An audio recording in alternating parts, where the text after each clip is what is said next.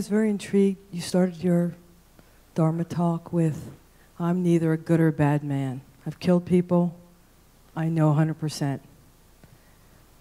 And my question is kind of two parts, but the same, which is, if I have an intention to deconstruct or break up who I thought I was,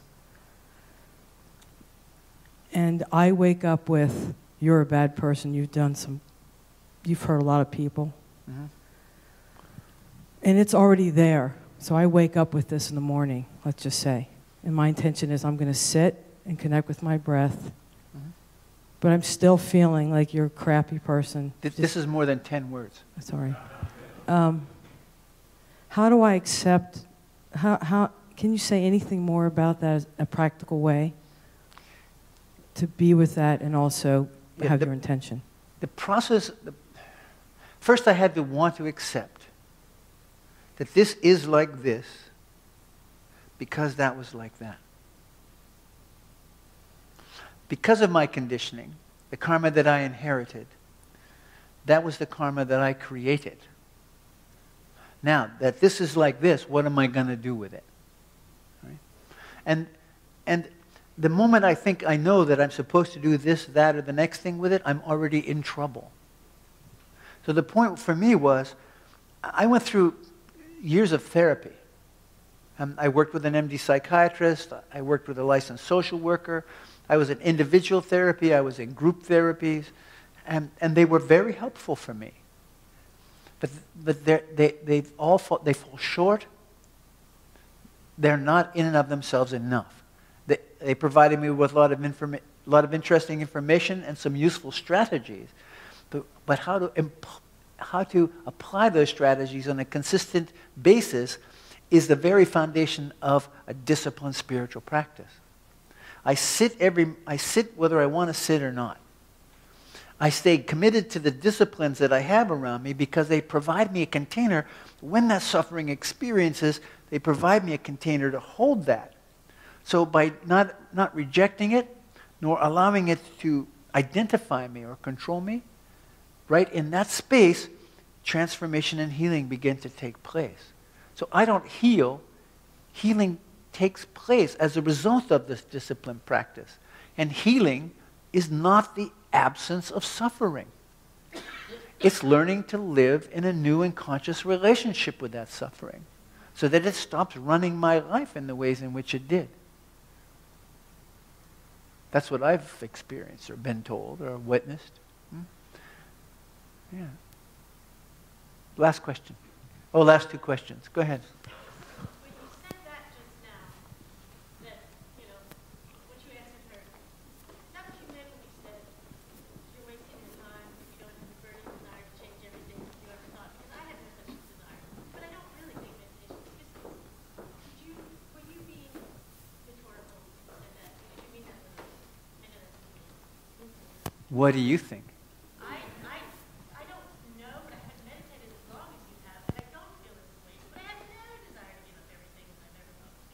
Did I say give up everything? Or throw out or reject it. I thought you said something like that. You said something like, if you don't have a burning desire to wake up. If you don't have a burning desire to wake up. See, careful what you think. I'm glad that you checked. But this is often the case. And people will ask me, they'll say, Anshin, are you enlightened? I go, well, what do you think?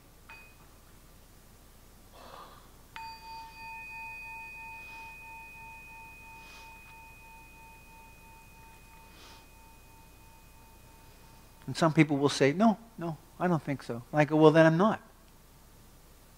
Some people will say, I knew the minute I met you were enlightened. So I guess I am. It doesn't really matter. I mean, the way we view the world is shaped by the conditioning that we've inherited. The point of practice is to wake up to that. If our focus isn't about waking up, then we're really wasting our time. Last question. Are you happy? I don't even think about happiness. It's unimportant. I mean, what is happiness?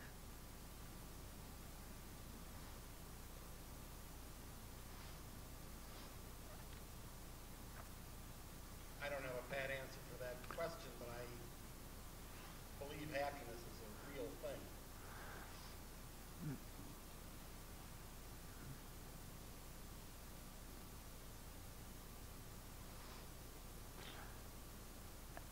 I've reached a place where I understand that all things that come into existence will pass away. The reality of life is impermanent and selfless. It's the pursuit of what I call happiness that simply creates more suffering. I have a life today that is very interesting, because I find myself today as being part of a solution, not part of a problem. But I don't chase after happiness, or I don't really worry about it too much. I don't grasp onto sadness or reject sadness. It's just, I have a full range of feelings that come into existence and pass away. And I'm very cautious not to grab onto or want to recreate any one of them. So for me, happiness is not the point. I've heard, I haven't heard it in a while. This is close to it, though. There was a time when people would say, I'd come questions and responses, and of course someone would not ask a question but make a statement. They'd go, man, what's up with you Buddhists, man? You're depressing. He said, all you talk about is suffering. Now, I don't want to suffer. I want to be happy. And I go, that's suffering. Because we're defining what happiness is. And then we're trying to get that. But in the process of defining what happiness is and chasing after that, I may miss the reality of happiness when it actually surfaces, because it doesn't look like what I think it ought to look like. So I just give up. I surrender. And I just concentrate on practice and be present for whatever it is that I experience. But I'm really happy that you asked the question.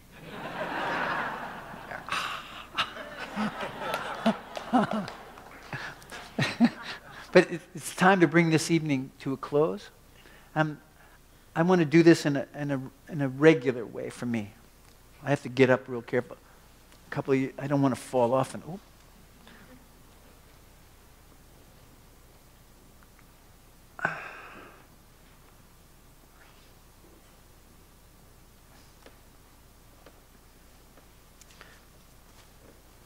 First thing I do is I restore the cushion.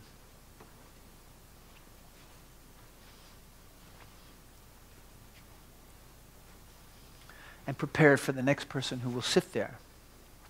The next person who sits there will be Buddha. In the tradition I'm ordained, we bow. We do this a lot. But it's a very specific practice. We're taught to press our palms together with our thumb tips touching and allowing their thumbs to rest against our first knuckle. Our fingers are together, not spread together. Tip of our longest finger is parallel with the tip of our nose. We're not too rigid, it's a no, or too casual, like, gee, what's happening? But we're precise. We bow at the waist, nothing else moves.